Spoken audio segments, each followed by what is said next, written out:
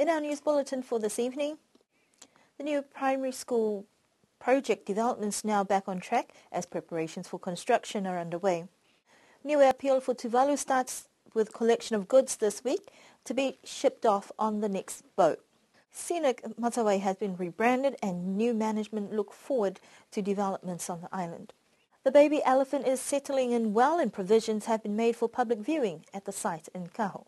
Kaluamas galore on the island as eager fisher folk quickly snap up the seasonal delicacies.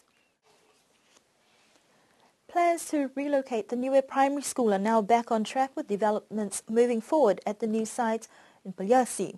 The project, funded by the Australian government, has been in discussions for about 3 to 4 years now, and there have been a few delays that have now been resolved.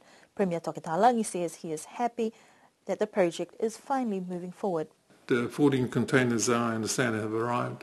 Arrow has started the work up at the site, the road and the site works have been completed by our people here. It's just now a question of them completing the job.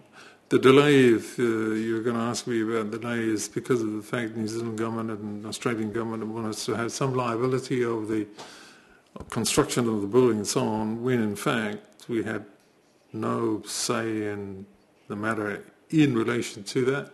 So therefore I refused to allow that to occur. But now that's been resolved, it's between Australia and New Zealand, it's got nothing to do with the new government. All we're waiting for at the present moment is for them to complete the building before the beginning of the New Year's school term. And I'll turn the key and get the kids going and be taught up there. New Zealand-based company Arrow International have been contracted to build the new school and work is underway. Premier Talangi also explained why government wanted to relocate the school. The building that is up there at the present moment was leaking, firstly. Secondly, we didn't think that the integrity of the walls of the buildings up there were up to standard after that cyclone, so therefore we had to shift it up. It's a good site. We didn't believe that I wasn't looking at the fact that it had anything to do with any waves getting up there and so on. But it was more to do with the fact that the building's integrity was in question, and therefore I wanted the kids to be shifted out of there as quickly as possible.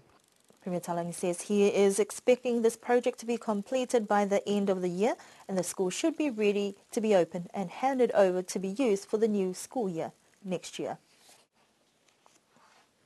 Niue's appeal for Tuvalu has started with the collection of goods to be packed and shipped off on the next boat. The customs cargo shed at the wharf has been the drop-off and collection point since yesterday, and a shipping container at the back will be packed and closed by the 30th of March. The short time frame means that the community on island would need to get as much together to support families affected by the cyclone to help them in their recovery efforts. A majority of the Tuvaluan community on island live in Vaea and as such have already come together to discuss ways to either raise funds or gather resources to help people back home. Vaea Member of Parliament Dalaisi Tamatalaisi is calling on the Niuean community to give generously as we understand what it means to be affected by natural disasters. He says what is needed now is to take a unified approach to help our close neighbours in the Pacific. The appeal to people on the island is to donate what they can, but especially non-perishable goods. Staff from the Ministry of Social Services will be on hand to collect, sort out and note down contributions that will be packed accordingly. Matawai has seen quite a bit of change and developments this year with a change of name to Scenic Matawai. Scenic Hotels has a chain of 17 hotels with 2 international hotels, 1 in Tonga, and now Scenic Matawai in Niue. Over the past 3 months, extensive work has gone into rebranding and marketing the resort and Niue as a destination. We caught up with Simon Jackson, the new manager for Scenic Matawai today, to find out what the plans are and vision forward. For the last 3 months, we've just taken over. We had an area manager, Brett Inkster, who has set up the standards. We've had our HR team here for the last 3 months just to train the staff and look at upskilling. We are a possibly trying to achieve a 4.5 star product here in Matavai, which is something that is very achievable.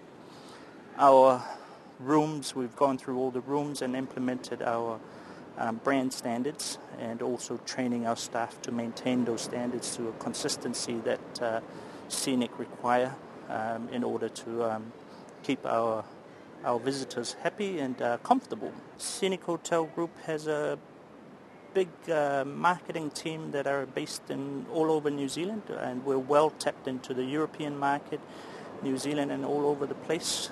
So those are quite robust, and we're trying our best to attract more people here. Our forward bookings are looking very strong compared to previous years. We're never going to forget the locals. We are known for tapping into the local market because it's very important that Matavai does attract the locals. We are launching a Moana card, which is a 15% discount on all food and beverage for our locals. You have to be a local resident to apply for this card, and we're taking applications at the moment, and hopefully the cards will arrive in the next 2 weeks. Staff have also undergone a wide range of training, and the new menu will also look at using more local products. The tourist season is around the corner, and there are plans.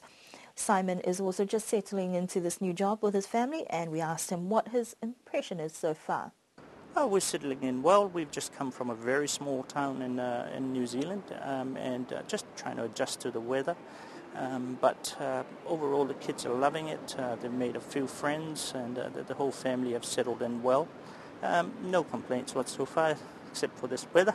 But we understand it's going to get cooler, and just getting used to it, and we're loving it. On behalf of the Scenic Hotel Group, we'd like to invite everyone to come and visit. We've got a whole week's food and beverage program that we have put in. We've got an island night on Saturdays, seafood night on Fridays. The a la carte menu has gone quite well in the last 3 weeks since we implemented it. You know, this Matavai belongs to Niue, and we'd like to see more of Niue inside the Matavai, you know, and Scenic are all for the local patrons, and love to work with the local community and the local business community. The focus is to promote Niue, and that's where Scenic come in. We're not promoting Matavai itself. We are trying to sell the destination, and I think Niue is always a special place. Scenic Matavai looks forward to interacting with more tourists and locals alike. The island is still buzzing with excitement 2 weeks on since the arrival of a baby elephant from Sri Lanka that is being quarantined here in Niue. Angeline, as she has been named, is reported to be settling in quite well to her new surroundings, even with the heat. A public viewing platform has been set up and has been quite busy. We stopped in to see Anjali, who is being cared for by staff from the Auckland Zoo and handlers from Sri Lanka. On a lighter note, we hear that Anjali quite enjoys the local V-fruits, and the project managers have this week issued a public notice regarding public viewing hours that are from Monday to Saturdays from 9 in the morning until 6 in the afternoon. On Sundays, the site is closed, and staff and elephant handlers at the site have been advised to ensure these times are adhered to. Anyone found outside of these hours will be asked to leave the area. Eager fisherfolk have been spending a lot of time at the sea for the past week or so with the arrival of the seasonal yellow-striped goatfish on the shores, known as kaloama locally. The yellow-striped goatfish normally arrives at the beginning of the year and when purple flowers are in bloom in the fields. The famous bait used for the seasonal fish is a hermit crab known as the bulo, and many people have been scouring the roads to catch them for bait.